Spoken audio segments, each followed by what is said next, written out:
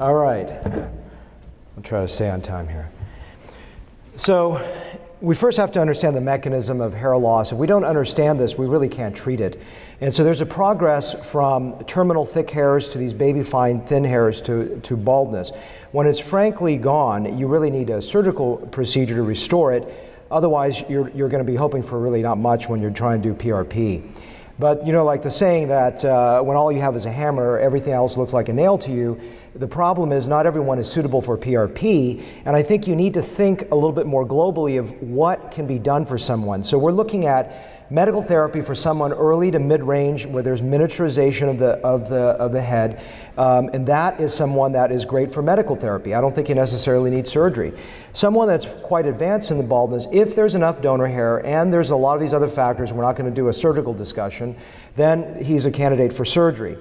But before we get to this whole beautiful idea of PRP, we have to take a step back and treat the patient in a global fashion medically. So it's really divided into these three cornerstones, in my opinion. And without just jumping in and saying, okay, everyone needs a PRP because they're losing hair, we have to look at each of these components.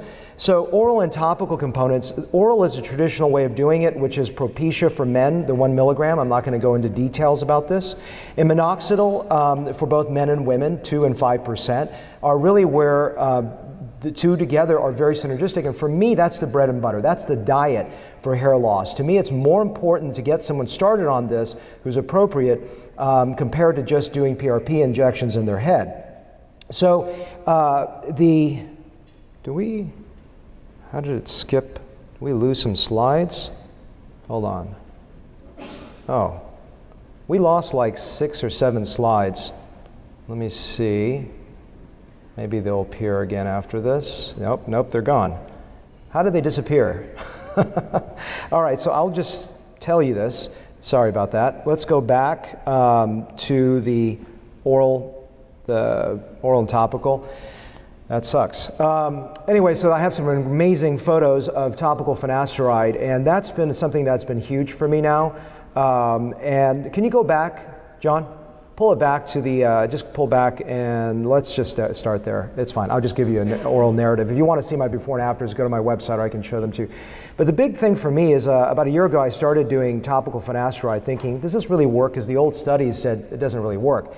Well, I started doing it. I've been seeing incredible results, which I cannot show you because they're not on my slide. But I started to incorporate this into my regimen and started converting patients from oral finasteride who are concerned about side effects and seeing even better results.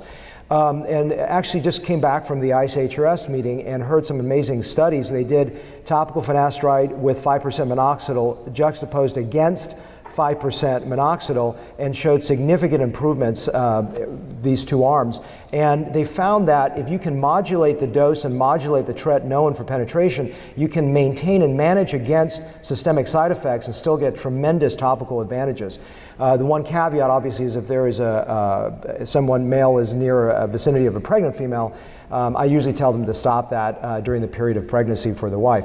Some adjunctive measures now are back on the screen. Viviscal, I don't have no financial affiliations with any companies I talk about, can be helpful. I usually specifically use it for women that are actively shedding.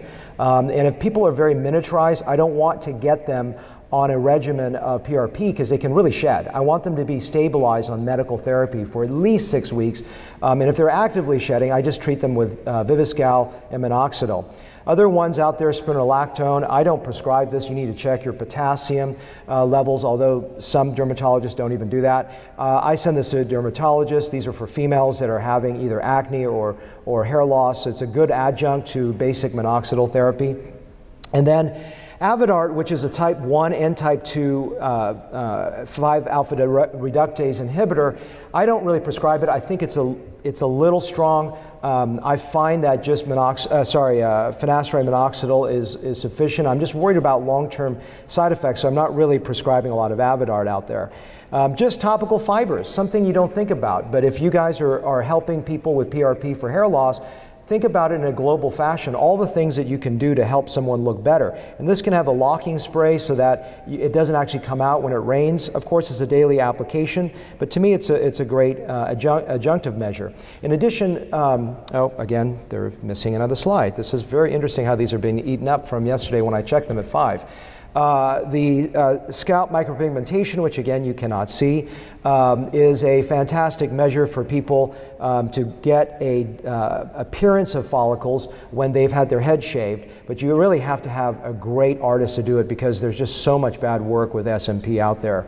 So what started to make me think about PRP with surgery was this slide by Gary Hitzig back in 2010. I was looking at this split scar evaluation. I saw this incredible result. I said, okay, well, let's give it a try. So I started using Autologel, and again, no financial affiliation, got great results with it, was motivated to move to something a little bit pricier, bigger production values, which is stuck.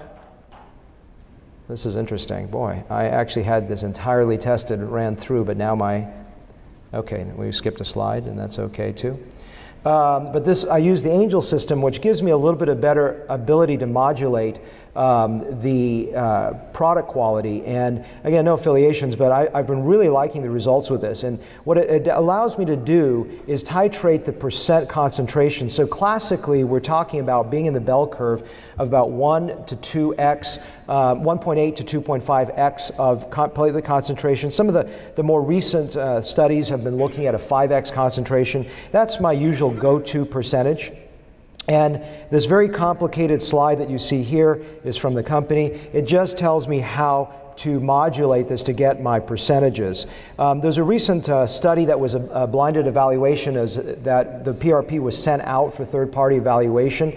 And I thought this was very interesting. Of course, it's interesting because it's a confirmation bias because I use the Arthrex with a significant high level of PRP active concentration. So I find that because I'm using such a high active concentration, I don't necessarily need to do repetitive treatments. Just finished taking my board recertification exam, and the right answer that I hope I got was you don't need to do repetitive, there's no scientific evidence for PRP. Well, actually, in the last month, hello, John, can you advance that, please? Don't worry about it, it's okay. Let's just keep rolling on time. If at the end we have some time, let's just advance the next one. I don't know how this machine must be eating my slides. Well, briefly, the next couple of slides talks about some of the studies that have been released. If you have dermatologic surgery, I encourage you to look at the last edition in September. Amazing 2 prospective single-blinded evaluations with placebo-controlled. One out of I think LA and one out of Italy that with huge series. One was 40, one was about 300 some. John, go and just advance the next slide. Don't worry about trying to find it. And significant improvements against placebo. So encourage you to look at these studies. I'm not going to go too much into details, but truly phenomenal in terms of the results. And global photographic analysis as well as hair mass index. Tony Scalfani has turned me on to using platelet pore plasma, as well as I can't remember, a gentleman from India that lectured a couple years ago, and using it in conjunction with surgery, which I'll go briefly into. I don't use this really to activate the scalp as a standalone modality. I usually use platelet-rich plasma. As you see from Tony's slide, it actually shows quite a bit of activity with platelet pore plasma, so don't just chuck that away. A-cell, which is basically porcine bladder matrix that has been decellularized, and it's an extracellular matrix, to me fundamentally is an important attribute to the success I get with this single therapy of PRP. I use 100 milligrams fine powder with surgeries. I'll show you my formula in a minute. And I use 200 milligrams, 2 packages of fine powdered A-cell without surgery. So, what is exactly my mix? You are welcome to take a photograph of this And I actually am recording this for YouTube as well. So for surgery, I basically, if you do surgery, this is really for strip procedures because it's much more complicated where I'm using ATP and hyperthermosol. So I pulled that information out of the slide just because I think it's too much information for someone that's interested just in PRP. But I'll be more than happy to share that data with you. But I basically spin it down 120 cc's of raw blood down to about 15 cc's. There's some argument that not to have a hematocrit in there. I've talked to the scientific head of the company that I use, and he says, look, there's blood everywhere. You're injecting blood. Why do you care about blood? If you pull a percentage of the hematocrit with you, you're actually getting potentially a higher percentage of the active platelet ingredients. So I go ahead and have 7% hematocrit spun down. I mix it with 100 milligrams of ACell, and the 15, I use 15 cc's of platelet-poor plasma is my initial storage if I'm doing an FUT strip procedure that gets soaked in their room temperature. That is placed into that ATP hyperthermosol bath, and then before placement, they're coated with the PRP and ACell. The grafts are coated before placement. It does not make it stickier or harder to place.